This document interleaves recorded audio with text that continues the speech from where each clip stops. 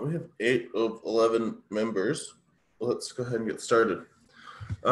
So last time we talked about why was this changed?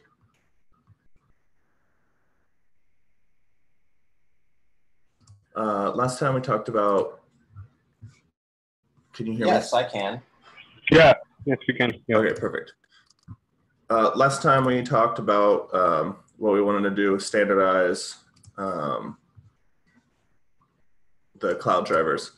I had 2 action items, and I severely underestimated the amount of time that I was going to have to work on any of this. So I think it would be better to delegate and let other people help with that.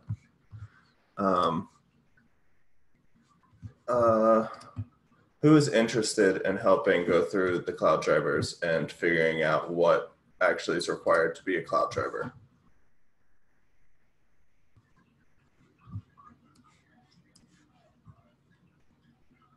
Unfortunately, I wasn't here last time, so I don't have full context for the task. I've certainly worked on cloud drivers a bit. So we have a whole bunch of cloud drivers, and we have some things that are required in order for them to be used by Salt Cloud. In order to create a cloud server, there has to be a create function in the cloud driver. There also has to be stuff like avail_images, which is what is used by the --list-images flag on the salt-cloud command. My goal for our first task by the release of, I think, Sodium was to try to document all that so that we would know what we had, because right now it's kind of a crapshoot. Some drivers have some of them, and some drivers have almost none of them. So my plan. Go ahead. Go ahead. I was going to say, you're talking about going through the integrations and trying to determine sort of the minimum viable feature set for a cloud provider. Yes.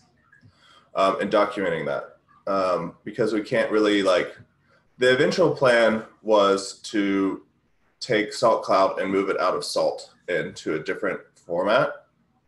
The problem is we can't do that if we don't know what we have right now. Understood. Gotcha. I can split up the cloud drivers by driver, and we could just assign some of them and just go through and write down what they all have. If you want to get the minimum viable feature set, wouldn't we want to start from the other side, though, and go through the code that connects to the cloud drivers and say what sort of features does it assume is there? Yeah, it'd probably be best if 2 or 3 people started on that portion. And I just haven't, I was supposed to do most of that as my kind of what I was going to do. And I did not have any time in the last month. How do you see the end result of that? Just a list of in order to be in the cloud drivers list, you have to have these things. So something like a list of functions in a cloud driver. Yeah. And how many drivers are there? There's I don't know, they're all in Salt Cloud clouds.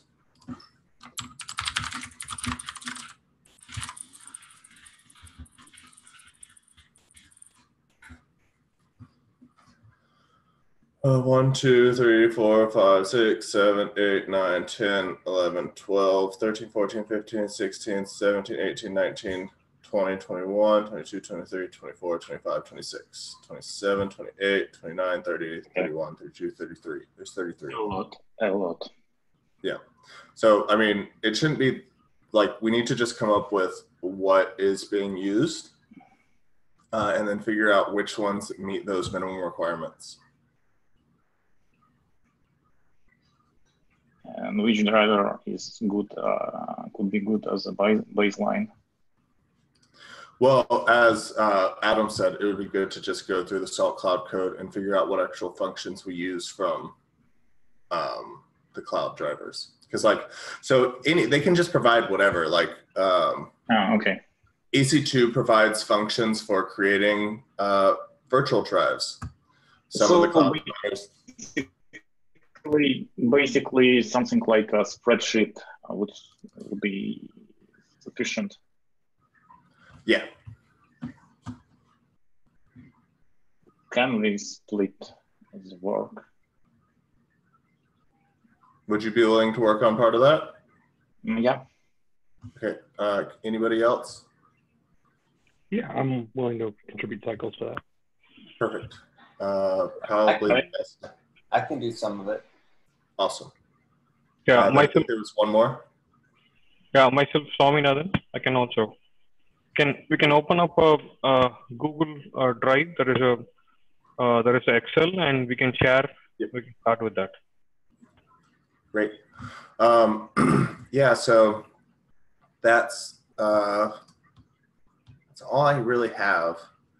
Until we have that, there's not a lot that we can do for our first goal. The other one is I'm going to submit a talk for SaltConf 2019 to talk about Fractus and the future of Salt Cloud.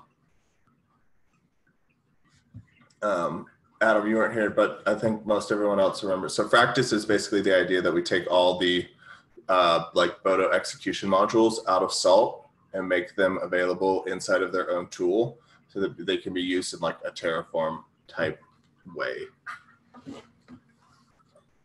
What is your plan around state management?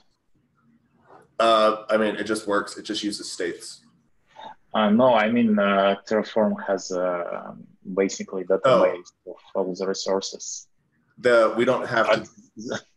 That gives some performance edge with Terraform. Sure. Salt would be slower than Terraform because it doesn't maintain or doesn't manage state consistently between runs. Instead, what it does is it uses the Salt state system to discover the state that it is in currently and the state that you describe it to be in order to change it to be in the new state. So I think one of the big, obviously, drivers for Terraform to maintain state is to remove objects that are removed from the state files.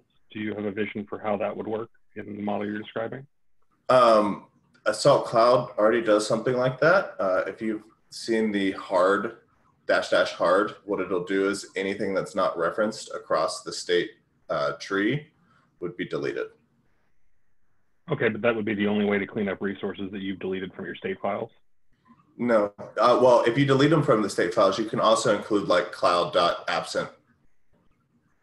Okay, so you would have to do something like that to get them to actually remove resources you wanted to no longer define. Yeah. Gotcha. And that's the same way that just the Salt state system works as is. Yeah, that's how it works with files and other things. I follow. Yeah, the goal is to make Salt Cloud more Salt-like. The problem with Salt Cloud is it was built independently and then shimmed into Salt and then not like integrated well.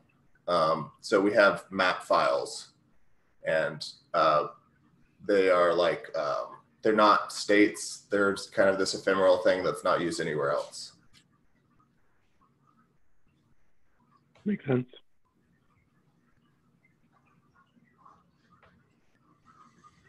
Okay, so you three are going to work on that. I'll write up after this, I'll write up some notes on what we talked about today. That'll be that, and then make an action item for y'all. Do you think we can do that for the next month? I certainly have time to work on it, yeah. Great. So we'll do that.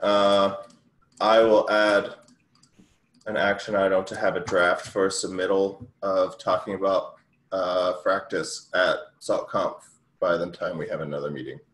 That'll be the replacement for the blog post I promised from last time. Does anybody have any questions or comments about anything else we should be doing? What is the vision with relation to this working group and sort of the bugs that are related to Salt Cloud? Do we want to review them or assign that as a task, or how are we going to? That's a good idea. Yes. The part of the problem is none of them have been, I think some of them have been tagged. Let me see if that tag's still out there. I don't see cloud as one of the available labels in GitHub. It's Salt Cloud. Salt. Yeah, none of the, oh, those are PRs. Yes, the label is Salt-Cloud. Okay. And there's 44 open issues. Yes. Who would be, of the people who don't have anything, can we get some commitment to just go through and categorize which ones them based on priority or like severity? Because they're all high severity. That's part of the like problem with Salt's triage system. If it's not critical, it's high severity. And if it doesn't affect anyone and it's just documentation, then it's medium severity. So it'd be good to know if something's actually like breaking people's use of Salt Cloud entirely, or if it's just like, oh, this doesn't work for this one cloud provider.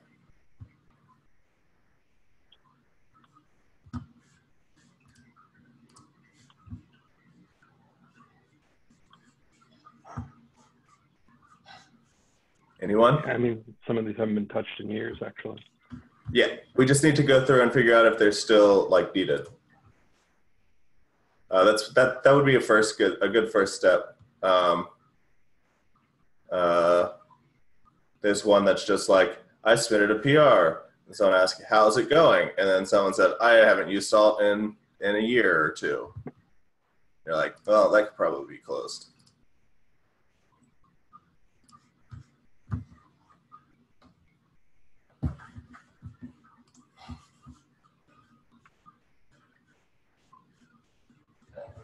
All right. We will. I don't know that I will have time this cycle, but I'm very invested in this issue. I think as someone who has oftentimes been a first-time contributor to projects, having a set of bugs that are unmaintained is an incredibly daunting way to go into a project. So sure. I would be happy to devote time to it. I just can't commit to it in this next cycle because I'm already going to work on the cloud stuff. Yep. Cedric, Max, or Tommy? Anyone? Well, I'll be on vacation for the next month. Don't count on me for the next. Okay. Sounds good. I'm on vacation next week, so today is it. I'm gonna go pack up after this. And I don't want to overcommit at the beginning. As a what? I don't want to overcommit my time. Okay. What is the state of unit test for Salt Cloud drivers? So the problem with testing Salt Cloud is that if you unit test it, it's very cherry picked on the testing front. There are integration tests for most of the like cloud providers that Salt wrote. The problem is we can't look at the results of them because they have API keys in them in the output. I don't have an answer to that. Do you have any ideas on how to test Salt Cloud better? I'm not familiar with the code base, unfortunately, yet. Okay. Maybe SaltTech wants to invest into cloud accounts. Maybe to have some live tests. They have cloud accounts. They run the integration tests. We just can't see them because they have the API keys in them. So they run, like if you look at Jenkins ci.saltstack.com or Jenkins ci-staging, there's so at least we have a list of drivers that are tested, yeah, right? Yeah, semi-tested. I think most of them just build, they just build a cloud server and make sure it builds. There's no kind of like end-to-end testing of anything, as far as I'm aware, really. Yeah, you can click on, here, I'll put it in the cloud channel. You can click on it. It's forbidden because it has the API keys printed out.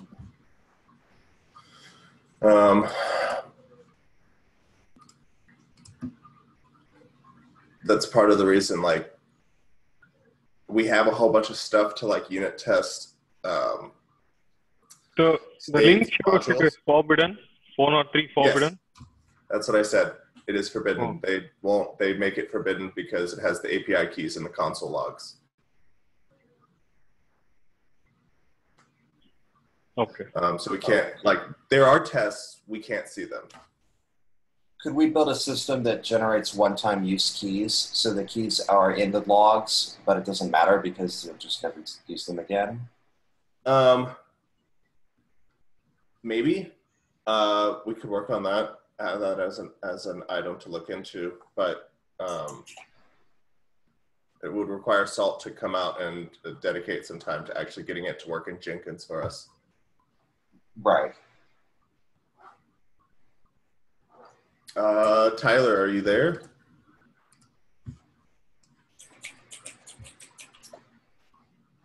Yeah, I'm here.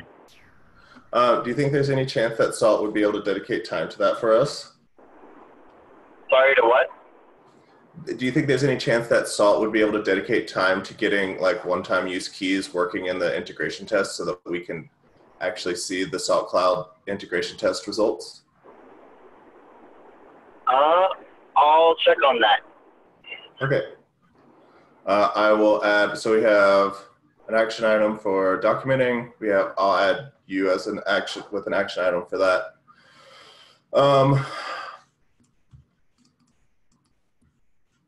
I'll try to dedicate 5 hours before next week to go, or before next month to go through and figure out what issues actually are issues and what needs to be resolved.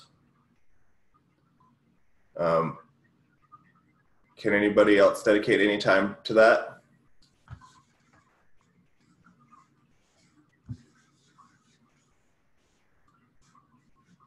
Okay, well, that's all I have then. Anybody else have anything else? May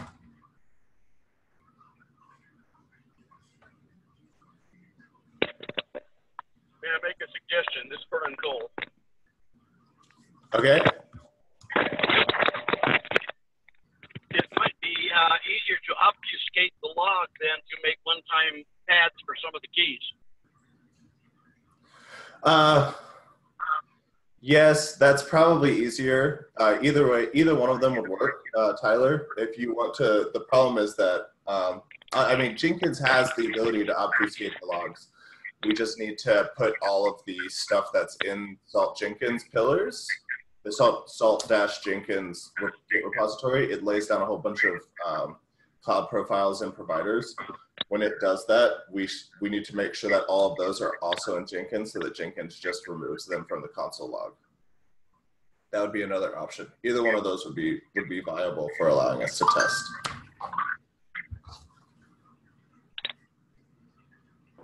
Yeah, Salt Jenkins would make sense for letting everyone have the keys they need. I'm sorry, what? If everyone could have access to Salt Jenkins, or at least the parts of it that are related to the cloud tests, that would be helpful. I'll see what we can do there. No, I'm talking about like, so we don't need login access to Jenkins. What we would need is the ability to see the console logs. So if you can generate a one-time like API key by API, I don't know. The problem with that is that not all cloud providers allow you to programmatically generate API keys. But the way that Jenkins deploys the cloud profiles for the cloud tests is it has a pillar in the Salt Jenkins. It's github.com/saltstack/salt-jenkins. There are cloud profile and cloud provider SLS files that lay down those profiles and providers, and it pulls from pillar data. And that pillar data is placed there by Kitchen Salt. If we can take all of the API keys that are laid down by Kitchen Salt and put them into Jenkins and assign them to the cloud tests, Jenkins will obfuscate the API keys in the console log. Gotcha. Yeah, either one of those, that's probably the easier option. Like Vernon said, the problem is that if you ever update an API key in there, you have to also update it in Jenkins. So that'll probably be something that you need to reach out to the SRE team about. Yeah, I work right next to the SRE team, so I'll talk with them about it today and work something out. All right, sounds good. Anything else?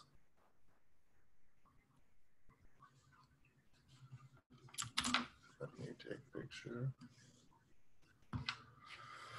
All right. I don't have anything else for today then. I'll write up meeting notes and just write up action items for next month. And then we'll get a Google Docs started, or Google Sheets started for Michael. How do you spell your say your name? Swaminathan?